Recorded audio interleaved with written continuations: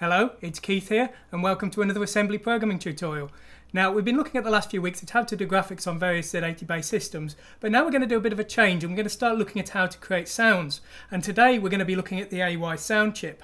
If you noticed at the start of my introduction I didn't mention the Z80, and that's because we're not going to be just looking at the Z80, because the AY sound chip is actually used by various systems.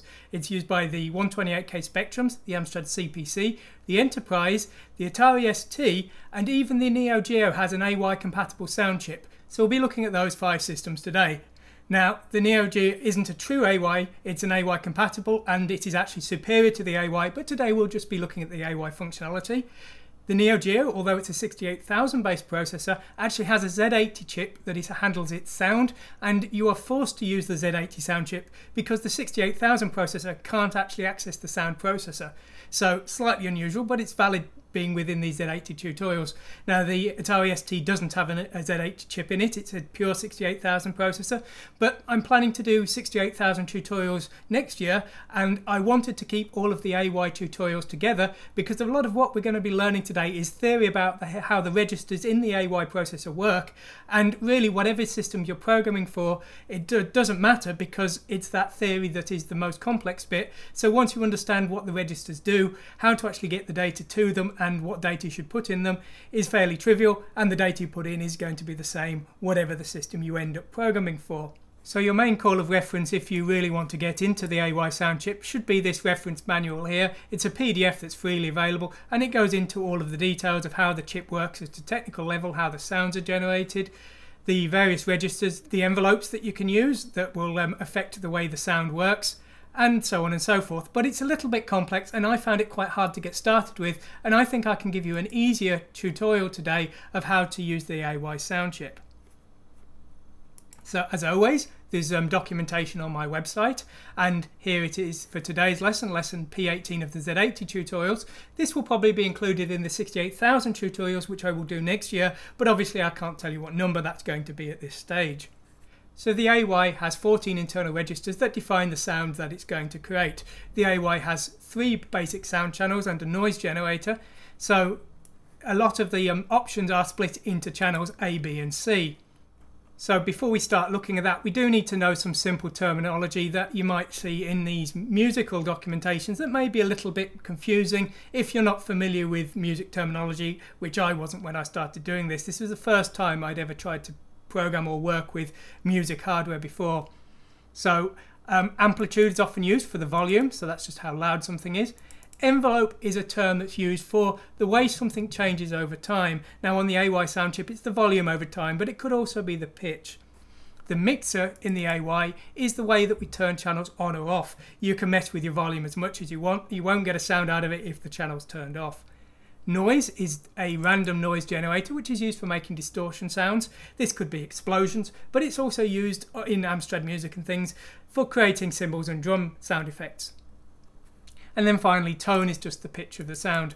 Now, depending on the systems you work with, sometimes the lower numbers are higher pitch and sometimes it's the other way around. So you can't be sure how the numbers you give the hardware are going to affect the actual sounds that come out. So then the AY registers. So as I said, there's 3 channels and many of them are split into individual channels. So the pitch is defined by 2 registers, register 0 and 1 for channel A, and you can see that there's 12 bits used to define the pitch for each channel. So you've got 2 registers for channel A, 2 registers for channel B, 2 registers for channel C.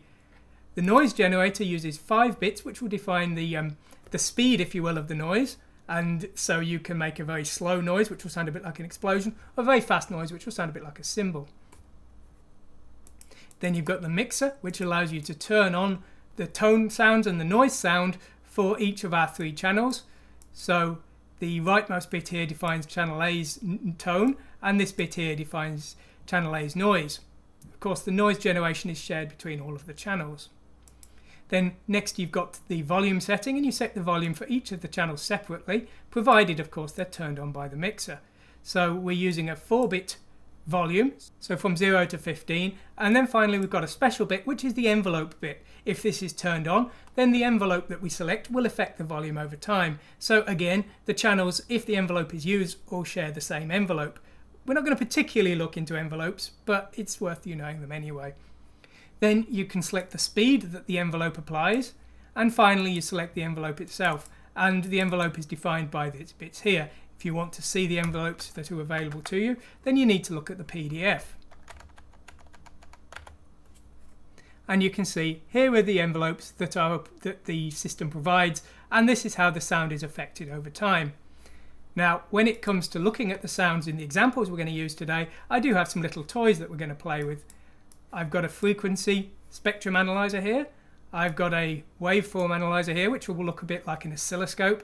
And I've also got this one, which gives relative music notes as well. So I thought it would be a bit fun to have some visual clues to the sound as well as the sounds themselves. So how do we actually set these registers? Well, on the Z80 systems, they're not memory mapped, so we use the out command. And on most of the systems, it's very easy. There's a register select port, which selects, we send a number which says the register we want to change. So for example, 0. And then we send the new value to the data port, which is a different port. Now that's true of all of the systems, so strangely enough even the NeoGeo and the Atari ST, although the Atari ST ports are much longer. But the Amstrad CPC is a little bit tricky.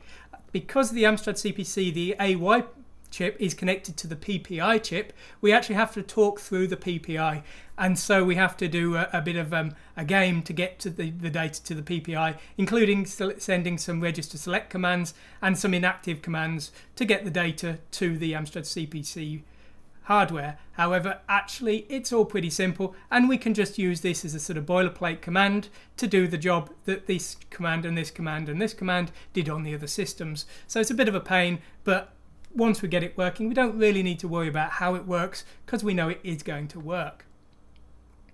So that's the theory out of the way.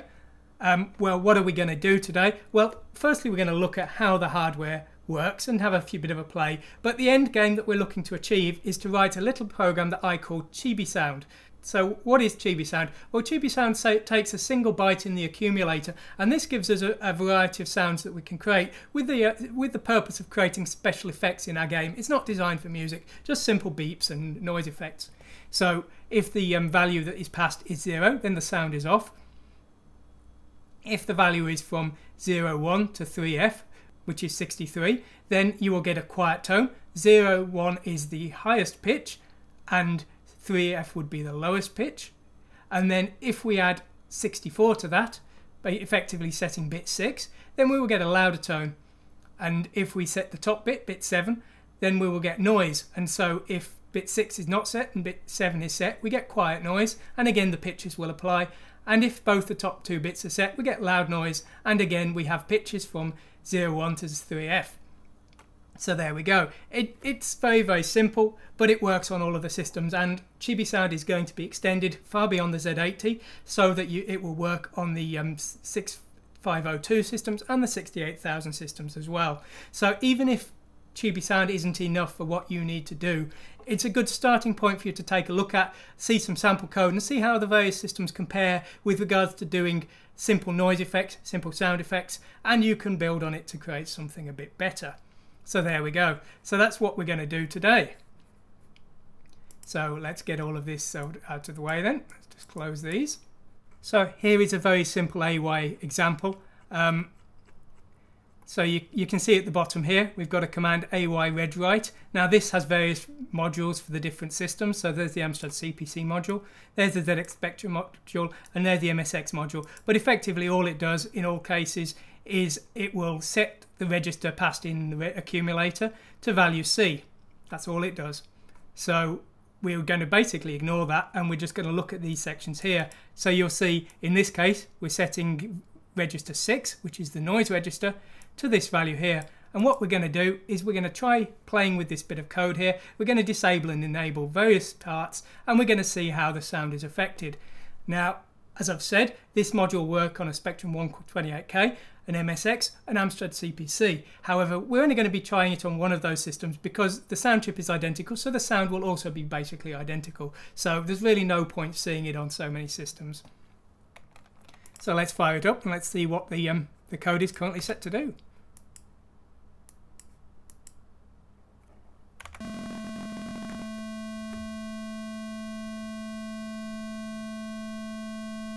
So hopefully you can hear now that it's making a kind of tone.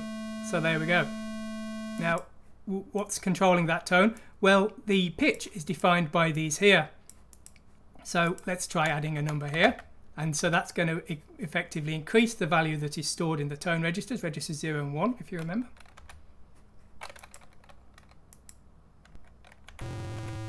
So I've increased the number and the tone has got lower.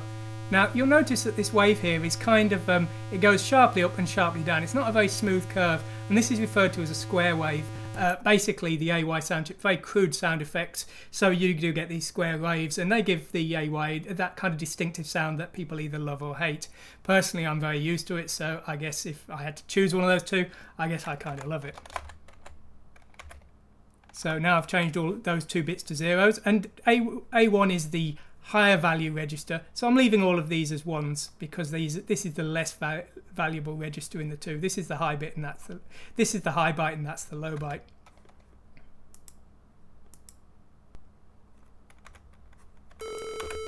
And now you can hear the pitch is much higher.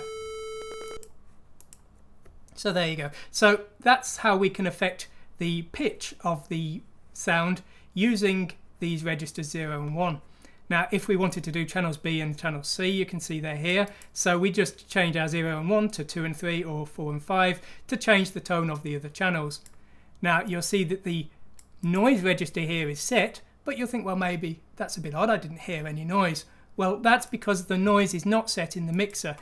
The rightmost 3 bits define the tone. So you can see this bit is 0. Rather oddly, the bits in the mixer, 1 actually means the channel is muted.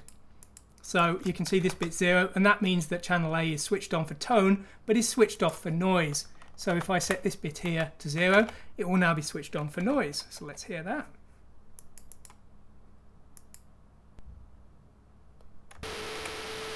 And now we have a noisy sound.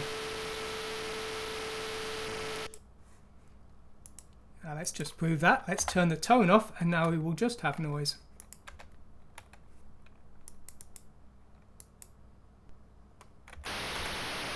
So there we've got noise. Now we can define the frequency of the noise here. So if I just change these 2 bits to 0, you can hear the noise is kind of more high-pitched, kind of sounds a bit more like a TV out of tune now or something.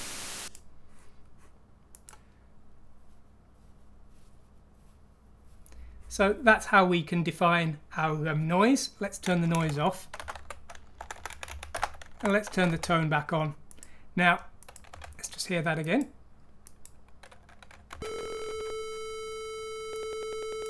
So there's our tone. So you can see as the tone is playing, you've got this sort of waveform here, and the lower pitch the tone, the wider the wave becomes. So a wave like this would be low pitch, and a wave like this would be very high pitch. You'll also notice the height of the wave. Now, as it gets quieter, the height will get shorter. So let's try that now. So these are the volume bits for channel 1. So let's try turning these 2 bits off. And this will make the wave slightly shorter and the sound slightly quieter. So now you can see it's slightly shorter. It's barely visible at all, really. And the sound is slightly quieter. And as we reduce this value here, in this 4-bit value, the sound will get quieter and quieter. Now this bit here turns on the envelope, so let's have a go with the envelopes. So now the envelope is switched on, we need to set the envelope generation, which is these definitions here in 11, 12 and 13. And when we're going to set these, we need to have a look at our AY manual here. So you can see we've got various options for our wave, and you can effectively work out what the sound is going to do based on the one we select. So let's select this one here, 1010. That looks quite kind of fun. It's this kind of zigzag. So let's try that. So 1010, that's our wave here.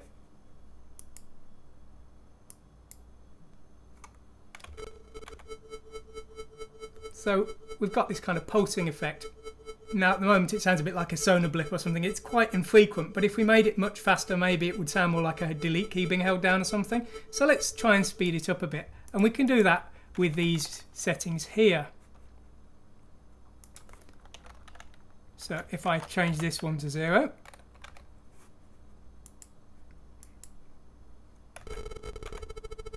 there we go, it's got a lot faster. And you can see that changing this value here is the high byte in register 12, and this is the low byte in register 11.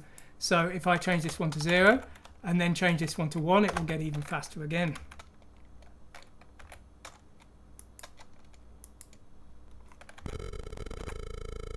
And there we go.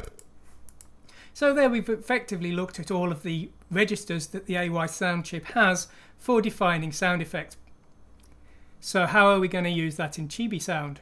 Well, Chibi sound, as I've said, is just going to take a single byte, and depending on the bits in that byte, it's going to make a tone, a noise effect, it's going to reduce the volume, and also it's going to make low and high pitched tones, with the lower numbers being the higher pitch on all systems.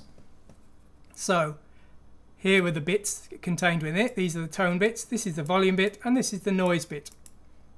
So we need to have a look at the accumulator that we were passed and work out how to set the AY chip depending on what it was told to do.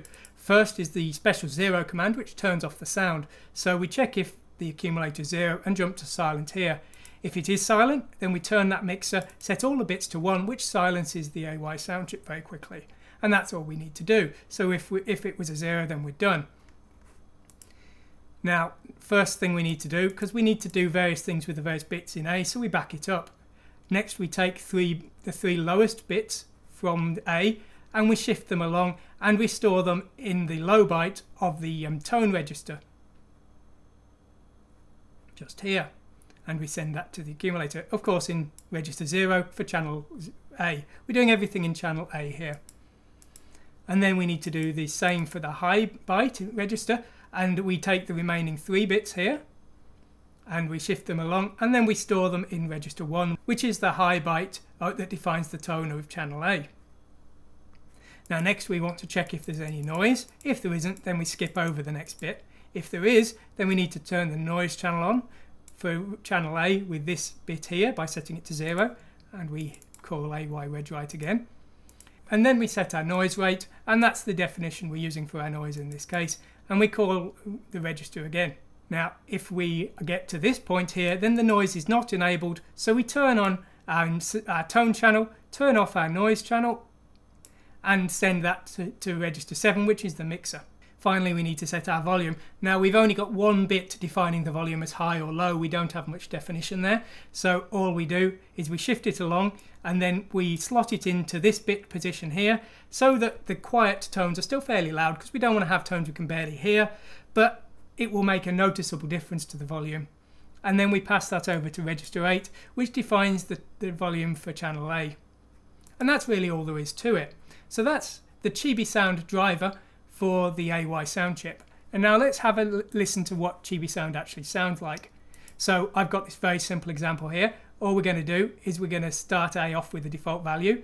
We're going to show it on the screen using the show hex command, call Chibi sound with that value, and then we're going to pause for a little moment, and then we're going to loop, changing the value of the accumulator. So we'll hear all of the sounds Chibi sound offers us.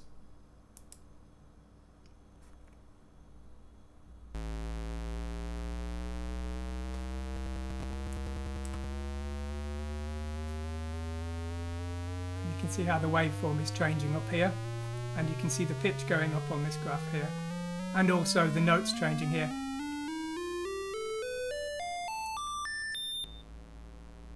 And now this is the quieter version. As you can see, the graph is much flatter here.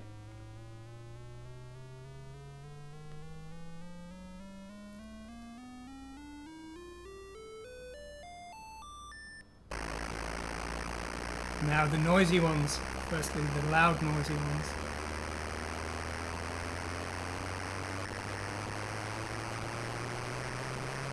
You can see how rough the oscilloscope effect here is.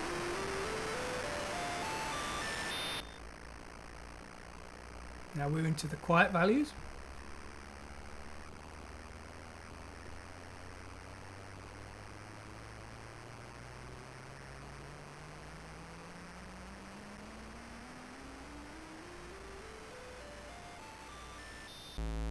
and we're back through looping through now. So there you go, and that's how Chibi Sound creates various noises based on a single byte. As I've said, if you want to see it in use, take a look at Grimes Z80, which used Chibi Sound for all of its sound effects. So now we've looked at how the AY sound chip works and how we can call it with the Z80. And as I've said, this code is basically identical on all of the Z80 systems, the Amstrad CPC, the Spectrum and the MSX. The only difference is the actual command that we use to get the values we want to the AY sound chip. And in the most cases, it's just simply a case that the port that we out to is different depending on the system, and it's only the Amstrad CPC where we have to go through another chip that it's a little bit complicated. So that's the pure Z80 systems, but I promised we were going to do something a little bit different today, and we're going to look at two other systems. So maybe you'll indulge me in a case of spot the difference. This is actually 68,000 assembly language. We're not going to cover 68,000 assembly language at this point, but I'll just give you a very brief introduction here then. So this is a basic loop. We're just moving the cursor to the top of the screen. We're showing register D0, which I'm using in the same purpose as the accumulator in the last example. So this is showing it to the screen. We're then pausing here, and we're calling Chibi Sound with D0, and Chibi Sound uses the D0 register. Now the AY sound chip works in exactly the same way on the 68,000 systems. So let's see Chibi Sound in action on the Atari ST.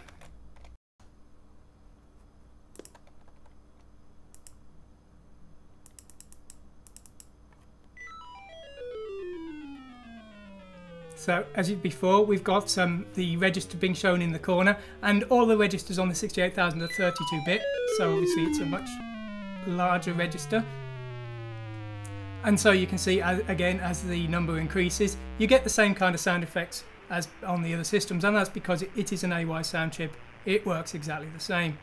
It looks like the volumes are quite louder, but I think that's actually just down to the emulator. So anyway, so how are we actually getting our data to the AY sound chip? So enough of that. How are we actually getting our data to the AY sound chip? Well, this is the 68,000 version of Chibi Sound. So what I did is I took the Z80 code and I replaced the Z80 instructions with 68,000 instructions. We're only going to go through them very quickly because, as I've said, this is an AY tutorial, not a 68,000 tutorial. I'll be doing 68,000 tutorials next year. So first thing we're doing is we've got this set AY register which sends the data to the AY ports on the 68,000 on the Atari ST. The ports are memory mapped, so this is the register select port and this is the register data port. So we're using D0 for the register we want to select and D1 for the new value for that register. So apart from that, everything's pretty much the same as before. Now on the 68,000, all registers are 32-bit, so the first thing I'm doing is I'm removing any extra bits because we only want a single byte to avoid any mistakes. So then I'm seeing if that is 0, and if it is, I'm jumping to silent, exactly the same as we did before. And exactly as we did before, if it's silent, we're setting all of the bits that control register 7, which is the mixer, to 0. And we do that just by selecting register 7 in D0, setting all the bits, mixer bits to 1 in D1 and calling set AY register. So it's very simple. Next we're doing the same as before, taking 3 of the bits from the accumulator, we're shifting them to the right 3 positions, which is the equivalent of RB #3, means in the byte rotate to the right 3 positions. So that's the equivalent of 3 RCAs. Then we're doing an OR to fill the remaining bits, and we're storing that in register 1, and then we're setting register 0 to 0 because we want to change register 0 in the AY. Then we're doing pretty much the same thing for the remaining bits to set the top byte that defines the tone. And again, we're doing set AY. This is actually some test code that I left in. This calls a monitor which shows all the register values. I was obviously having some trouble at some point, so that shouldn't really be there. Now we want to see if bit 7 is set, and we use this btest command to do that. So we said testing D3. We're using D3 as our backup in the same way as we used H on the Z80. If it is set, we want to make a noise. So we set this bit here to 0, and that turns on the noise channel for channel A. Again, we call set AY register, setting register 7 to this value. and then we need to set the rate of the noise. So we have these bits set here, and that's defined by register 6. And then we jump over the no noise bit, and the no noise bit just turns off the noise channel on the mixer. So again, very simple. Finally, the thing we want to look at is the volume bit, which is bit 6 in the accumulator that was passed to us, which we're using. D0 is the original accumulator and D3 is the backup. We're using D0 effectively as A and D3 effectively as H if you compare it to the Z80 example. Now we want to set the other bits to 1 because again we need to make sure the quiet channel, the quiet mode is still heard, but we want it to be noticeably quieter. So we're setting this third bit to 1 or 0 depending on whether that volume bit is set in the accumulator that's passed to us.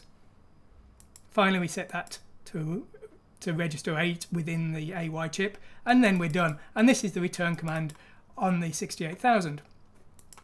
That's all there is really to it for the Atari ST, so not too complicated there.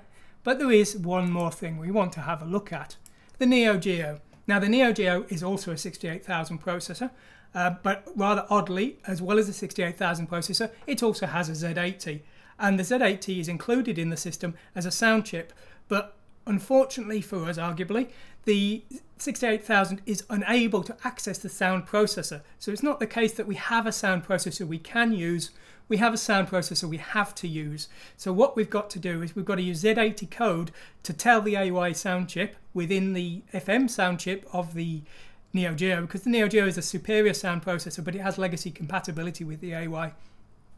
So we have to create a Z80 program to do our work on the sound chip, and that's what we've done here. And then we have to get our 68000 program to talk to our Z80 and tell the Z80 what to do. Now this example code, I can't claim it's mine. I got this from this website here. It was a beginner's tutorial and I've built upon it to make it work with Chibi Sound.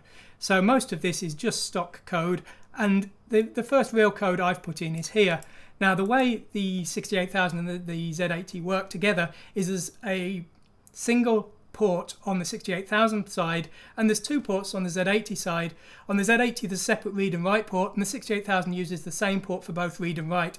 And so the Z80 can send a single byte to the 68000, or it can read a single byte from the 68000, and we have to do all of our communication in 1 byte sort of stages. Now this would be fine because Chibi Sound only uses a single byte. However, unfortunately, some of these are system functions. So when the NeoGeo starts up, you often see that NeoGeo splash screen with the NeoGeo sound, and that is actually a command that's passed to the Z80 saying, hey, play the NeoGeo sound. And you'll notice in my example that I'm about to show you, there is no NeoGeo sound because I haven't actually coded that. So I've been naughty. But more seriously, we can't use all of the bits of the byte that is passed to the Z80 because some of them are reserved. Now commands 1 and 3 are definitely reserved, but technically we really need to reserve the first 32. Well, I've come up with a simple solution to that, or relatively simple anyway. Any byte passed to the Z80 with the top bit, which is of course worth 128, bit 7, not set, is considered to be a system command and ignored by Chibi Sound. When the top bit is set, it's considered to be a Chibi Sound command. If the next bit is a 0, then the lower nibble of that byte is loaded into a buffer, and then a command is sent back to the 68000, the command being the symbol 255, and then the system waits to get another bit, this time with both the top 2 bits set, and then it reads that nibble in, merges it with the nibble that it read before, and that becomes the Chibi Sound command. So we're splitting our byte into 2 nibbles, passing them in 2 stages to the Z80 through that single port, which is the only way that we can communicate to the Z80 processor. There's no shared memory, there's no other thing we can do, so this is the way of getting a full byte to the Z80 in the NeoGeo, at least the best way I worked out. There may be a better one that I don't know. I'm still learning the NeoGeo, which is why we're not covering the 68000 until next year. So if we get less than 128, we ignore the command for Chibi Sound and just skip over it. We then only want to look at the top 2 bits. If the top bits are 1 and 0, then it's the first byte. If not, it's the second byte. So we load in the nibble. These are the bytes. These are the bits of the nibble we want. Shift it across to the left-hand side nibble, and then merge in the right-hand side nibble that we stored before. And then we jump to the actual Chibi Sound call to make the sound. Once we've done that, we just finish up by jumping to the return, which clears the command. Now you can see here the command returned to the 68000 is in port C and the command read is in port 0. Now if it's not the second command and it's the first command, which is defined by bits 1 and 0 at the left hand side, then we're reading in the first nibble, and we do pretty much the same again. We restore the original command that was passed to us by the 68000, which is read in here and backed up here. Then we select only the rightmost 4 bits, store it in the temporary value here, which is used later here. That's defined at the bottom of the code here in the memory area that's just in this range here. There's very little memory for the Z80, but it should be enough for us. Once we've read in the first nibble, we then tell the 68000 that we want to receive the second nibble now. So we send a command 255 to its command port so that it will know that we want the second nibble. And the rest of the work is done over here. So this is the 68000 chibi sound command for the NeoGeo, and you can see it's very short, and that's because actually all of the dirty work is being done by the Z80, but I'm not going to show you that because it's literally the exact same code as that we just looked at on the Spectrum and on the MSX, just with different port numbers for the NeoGeo's ports. So here's the chibi sound command. So we're past the new value for chibi sound in register D0. We back it up into D1. We then take the right hand nibble of the lowest byte. This means B means byte, so we're working at a single byte because remember all registers in the 68000 are 32-bit. We then set the top bit to 1 and the next bit to 0 because remember this is the command for the first nibble being passed. We then send that to the register, to the memory mapped register 320000, which is the Z80 port for reading and writing. It shares the same port on the 68000, but there's 2 ports on the Z80. A little bit strange there. So once we've sent that, we then wait reading in from that port until we get a 255, which means that the Z80 chibi sound has received that byte and is now ready for the next one. Once we get it, until we get it, we just loop here waiting around. And then once we do get it, we load back in the backed up register here before we mess with the bits. We then take the topmost nibble, we shift it to the right 4 positions. We then OR in 1-1 here to the left hand side, which is the command for the second nibble. And we send it again to the Z80. And this time we don't wait around because the Z80 will deal with it and it will just get on with playing the music. So we then just return. And so this is a direct swap-in replacement for the Atari ST version that you just saw. And let's have a look at that now.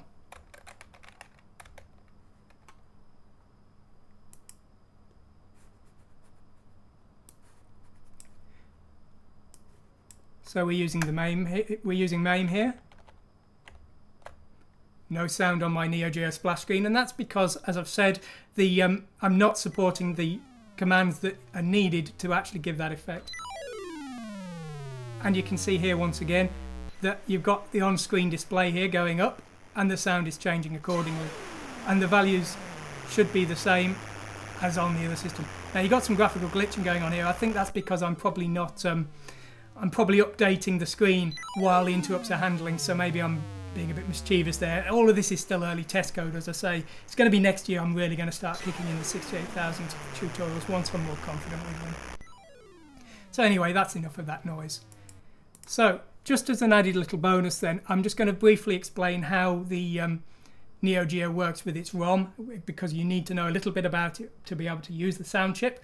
Now, with regards to MAME, the way the ROMs work is they're actually a set of files, and the format is defined by the NeoGeo here. And I've actually based this on an example I found online and just made a few tweaks. So this is the example I based it on. Someone called Freemco apparently. So you can see here there's various files and they have load positions here, and each one has a different position. So there's the main CPU, which I think is the core code. There's the fixed ROM, which is basically a tile map for basically characters, and I'm using that for my font. As you can see, I've got 2 fixed files here.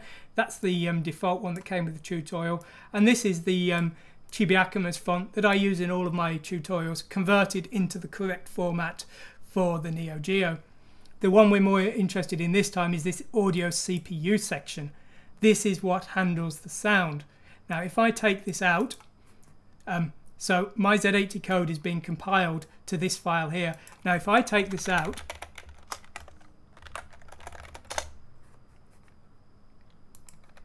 and I compile again,